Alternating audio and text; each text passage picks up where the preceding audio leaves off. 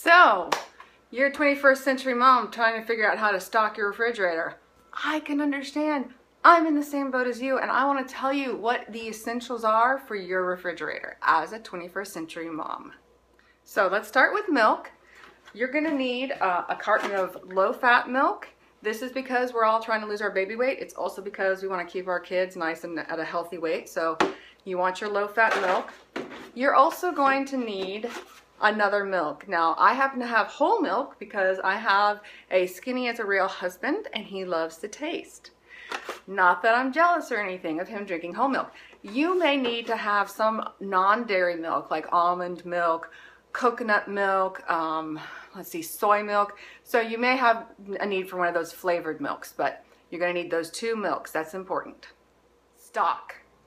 Everyone needs some stock, usually chicken stock, although sometimes I use beef stock. Anyway, what you really need in your fridge are 2 opened containers of chicken stock, both with about the same amount, one of which you followed through and labeled as to the expiration date, the other of which you never labeled, which leads to the delightful guessing game of, when did I use this stock?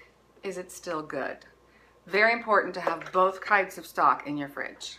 All right, ladies, this is my favorite grocery refrigerator essential. This is the bag of good intention greens.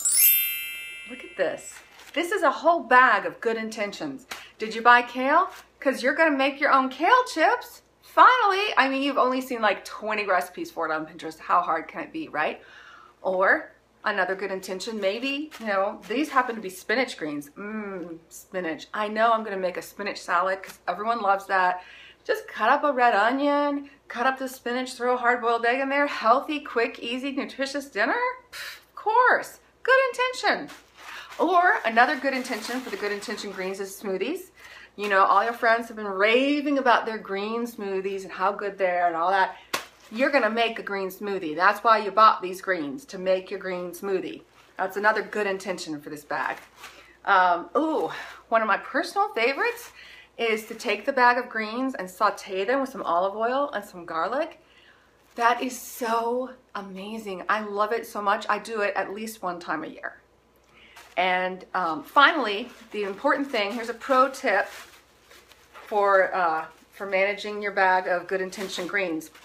When this bag turns into a compressed bag of stinky green goo, don't compost it. Don't open the bag. Just knot it up, throw it out, because the smell might kill you. So you're going to need pickles in your fridge. And the reason you need pickles is because if you have a toddler, there's a high likelihood that at some point that toddler is only going to want to eat one thing. And it might be something like pickles. The beauty of pickles is they're a vegetable. So you're a winner all around. You want to put your pickles back into your condiment door. As you can see, we have lots and lots of stuff in here. And this is also like an essential part of your fridge. So, for example, you got to have your obscure fish sauce, clam juice, because you use this for a recipe once, and you never know when you're going to need to use it again. You want to have some lemon juice, freshly squeezed from the bottle. You also, of course, you want to have your ketchup. This is indispensable as a dipping sauce. And the other thing that you want to make sure of with your condiments here. I almost forgot. You need a really gross looking squeeze bottle of jelly.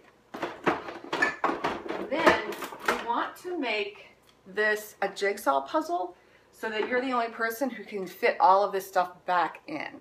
That's really important. Ladies, boxed wine.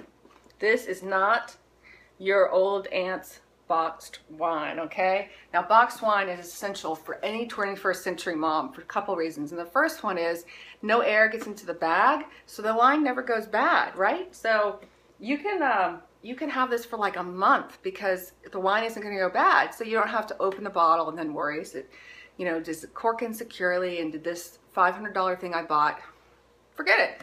It's all sealed up, never going to go bad in this box.